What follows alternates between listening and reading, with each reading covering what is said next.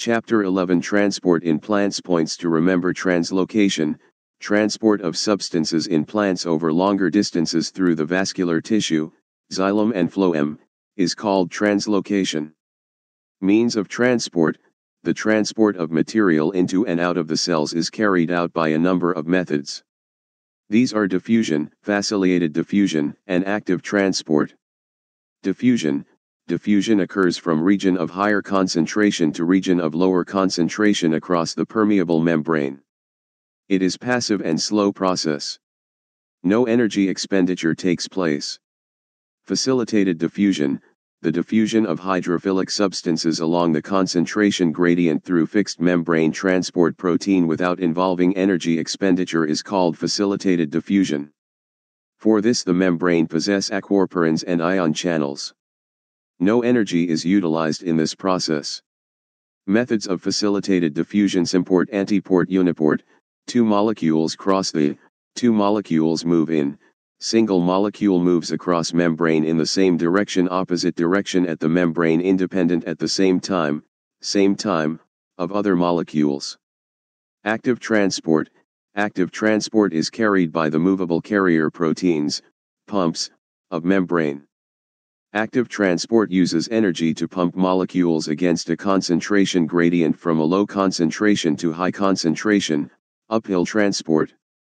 It is faster than passive transport. Water potential. The chemical potential of water is called water potential. It is denoted by psi psi, and measured in pascals, pa. The water potential of a cell is affected by solute potential, psi s, and pressure potential, psi p. Psi w equals psi s plus psi p. Water potential of pure water at standard temperature which is not under any pressure is taken to be zero, by convention. Osmosis.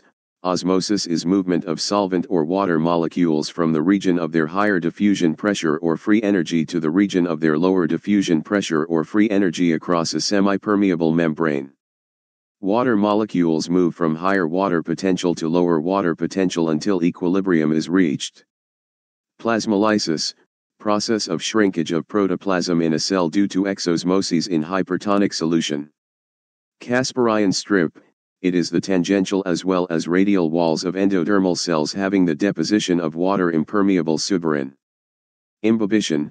Imbibition is the phenomenon of adsorption of water or any other liquid by the solid particles of a substance without forming a solution. Some examples of imbibition: I.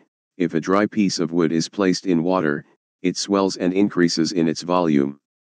2. If dry gum or pieces of agar-agar are placed in water, they swell and their volume increases. 3.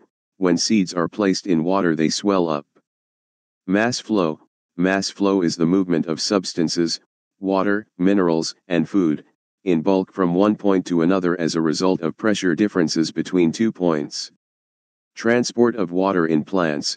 Water is absorbed by root hairs, then water moves up to xylem by 2 pathways, apoplast and symplost pathway. The transport of water to the tops of trees occurs through xylem vessels.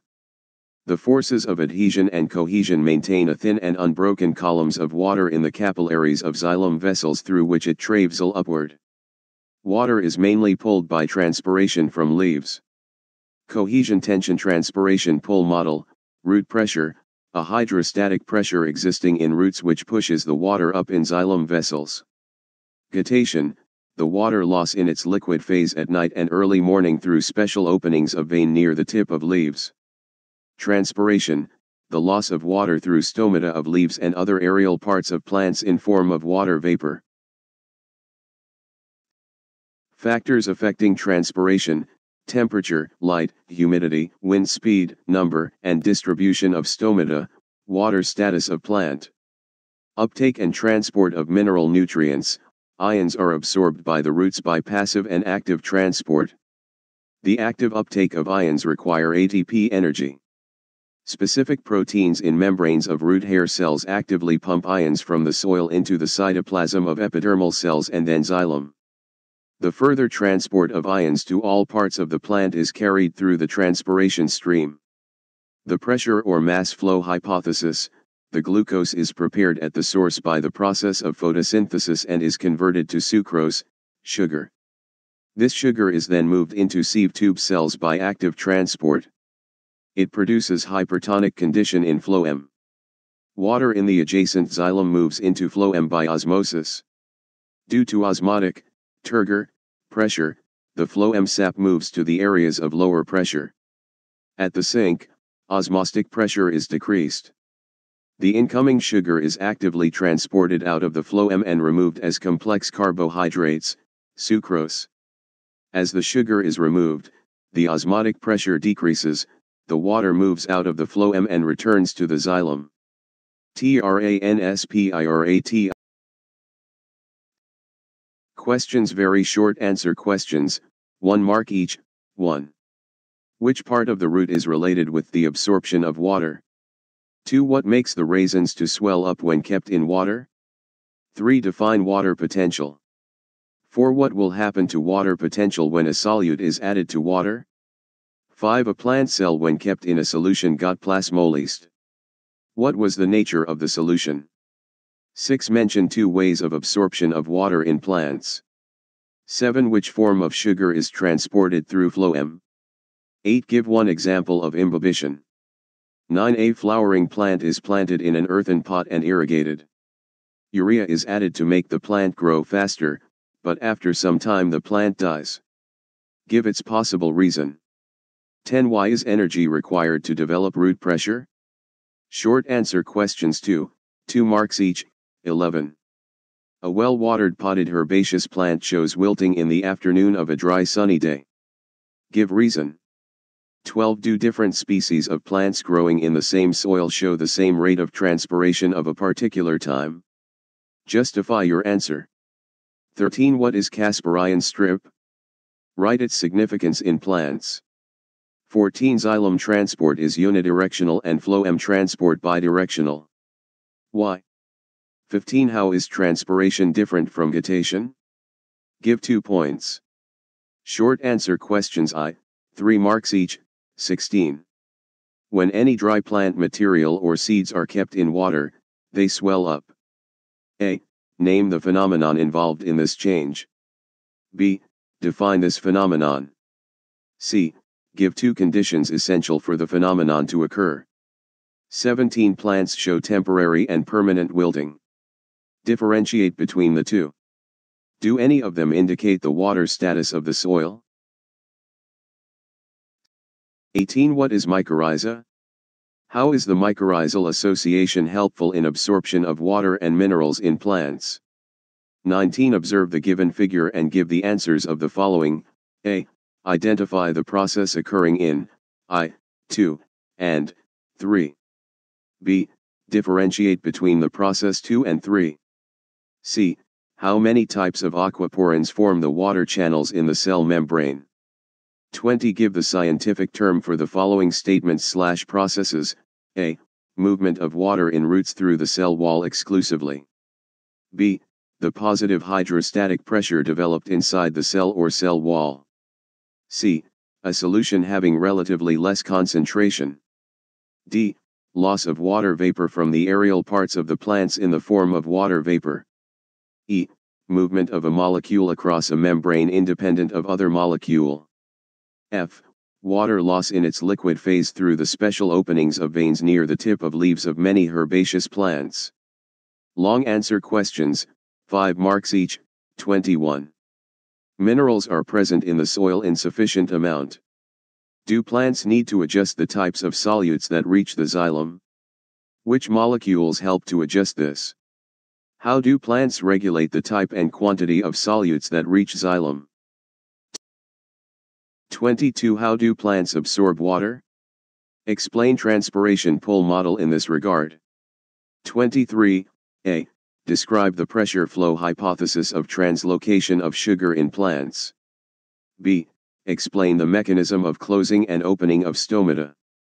Answers. Very short answers, 1 mark. 1. Root hairs. 2. Endosmoses. 3. Water potential is the potential energy of water. 4. Water potential will decrease. 5. Hypertonic.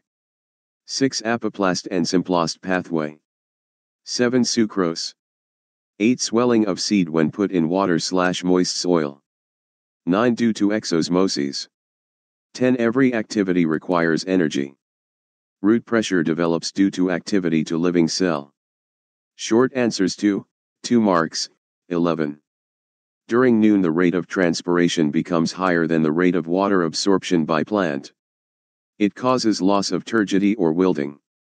12. Rate of transpiration is not same because transpiration is affected by numbers and distribution of stomata. 13. Refer page 185. 14. 15. Transpiration guttation, I. Loss of water by a plant in form, I. The loss of liquid droplets from vapors. The plant. 2. Occurs through the general, 2. Occurs at the margins and the surface of leaves, stomata, and tips of the leaves. The young stems. Short answers I. 3 marks, 16. A. Imbibition. B. Refer to points to remember.